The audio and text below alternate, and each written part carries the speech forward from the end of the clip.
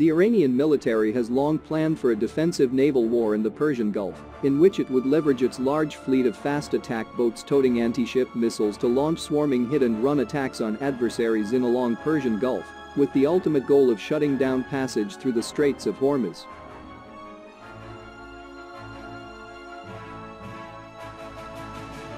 Supporting this naval guerrilla warfare strategy are 21 indigenously produced Fateh-class mini-submarines, derived from the North Korean Yonho-class. The 120-ton vessels can poke around at 11 knots, 13 miles per hour, and each carry two 533mm torpedoes. All in all, shallow littoral waters are very favorable for mini-submarine operations, with interference from rocky shallows and loud surf reducing sonar detection ranges and giving mini-submarines abundant opportunities to hide and wait in ambush.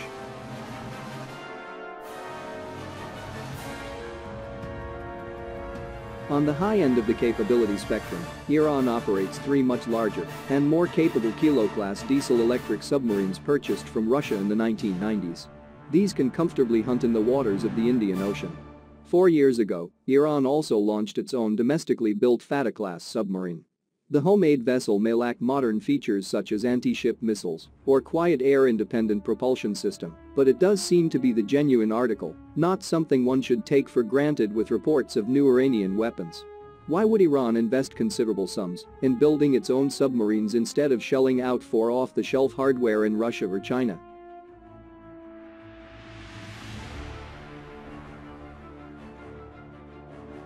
The reason is doubtlessly related to Tehran's jarring education and how shifting international alliances can throw defense planning askew.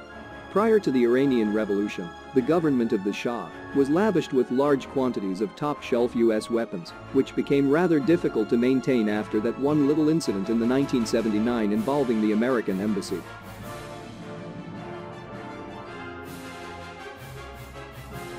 When Iraq invaded Iran in 1980, Tehran found itself on the outs with both America and the Soviet Union and turned to the Chinese for arms, as well as backdoor dealings with Reagan administration officials.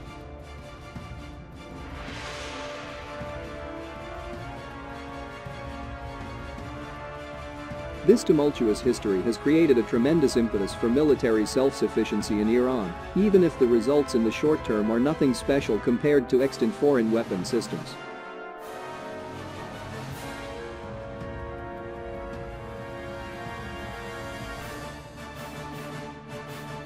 The semi-heavy Fateh Conqueror measures between 40 and 48 meters long and is claimed to displace about 600 tons submerged, putting it in a similar weight class as the small German Type 205 and 206 coastal defense submarines launched in the 1960s and 70s.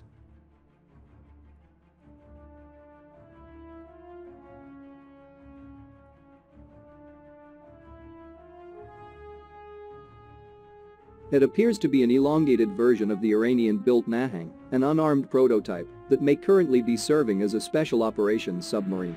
Fateh has 4 bow torpedo tubes with likely access to 6 to 8 reloads, with a circular sonar array situated under the tubes.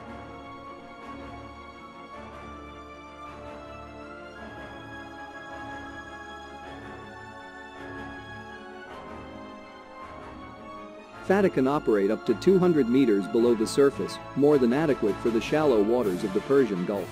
Sources variously place its maximum speed, while submerged at between 14 and 23 knots, 16 to 26 miles per hour, with the lower estimate seeming more likely.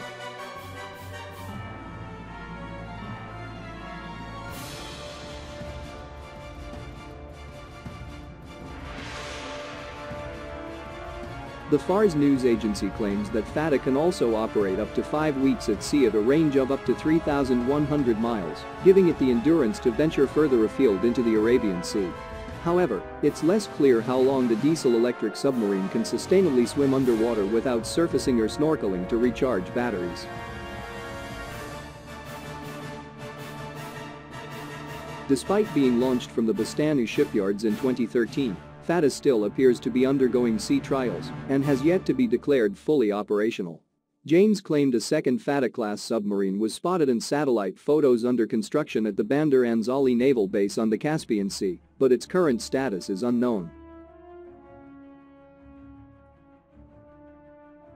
Also nebulous are Tehran's plans to produce two 60-meter-long Besit-class submarines displacing 1,200 to 1,300 tons, armed with 6 torpedo tubes. Other claimed specifications include a 300-meter diving depth and a maximum speed of 23 miles per hour.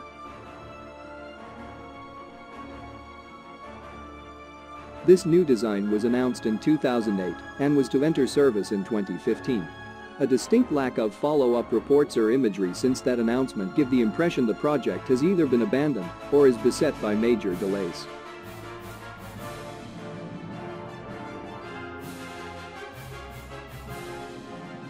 However, an Office of Naval Intelligence report published in March 2017 treats the Besit-class seriously and claims it will enter service with the Iranian Navy with the capability of firing submarine-launched cruise missiles in the next 5 years.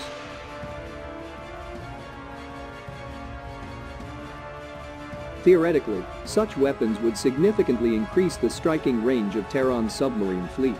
However, such technology might prove difficult for Iran to develop independently.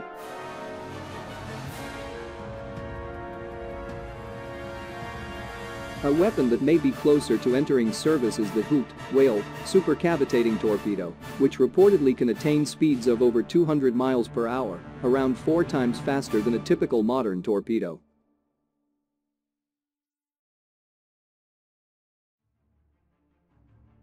This is achieved by using rocket exhaust heat to vaporize water in the path of the torpedo, allowing it travel in a gas bubble with minimal drag resistance.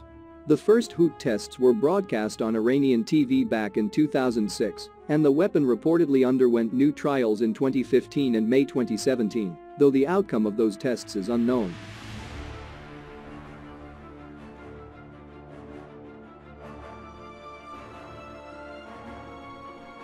Defense analysts believe the Hoot to be reverse-engineered from the Russian Shkval torpedo. Though the new Iranian boats may remain far from the cutting edge of submarine design, they could still prove dangerous adversaries in the confined and shallow waters of the Persian Gulf.